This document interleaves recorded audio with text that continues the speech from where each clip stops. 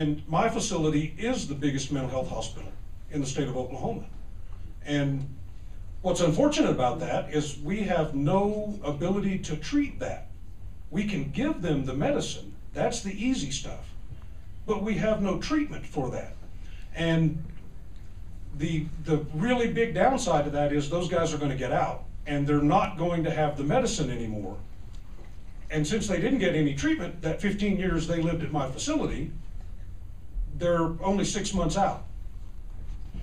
I mean, that's the deal. You know, it takes about 3 weeks for the medicine that's already in your system to be worked out. You got to get arrested at least twice. And then at that point, you're starting to commit serious crimes and you're starting to get serious attention. And at the 6-month mark, you're back and you have 15 more.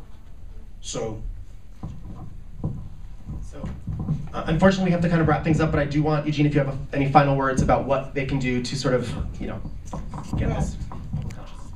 You know who I want to give that to is Betty. Betty? Yeah. Come join me. Maybe you and Dennis both can talk about what you want people to do. I'd rather you have this one. My thoughts on the entire thing from my experience with Kevin, of course, is to do away with mandatory minimums. They absolutely make no sense at all.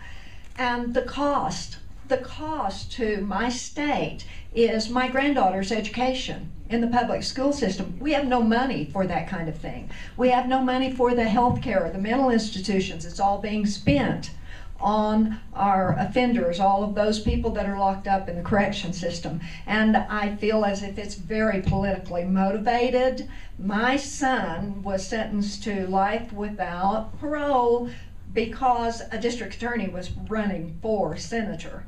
He won on my son's back, I feel. So need to do away with mandatory minimums. What I'm going to speak about a little bit is about family and how drugs can affect your family and how maybe that some can be put in place that me, myself, don't have to go down that path again. I lost 2 kids to it. My addiction, where someone could have stepped in a long time instead of putting me in prison, saying, hey, can we help this man? But nothing was in place for that. So I'm dealing with one son that's passed away, and I'm dealing with another one that I may not can get back in my life, all because, am I a bad person? Not today. I wasn't a bad person 20 years ago, but society said I was.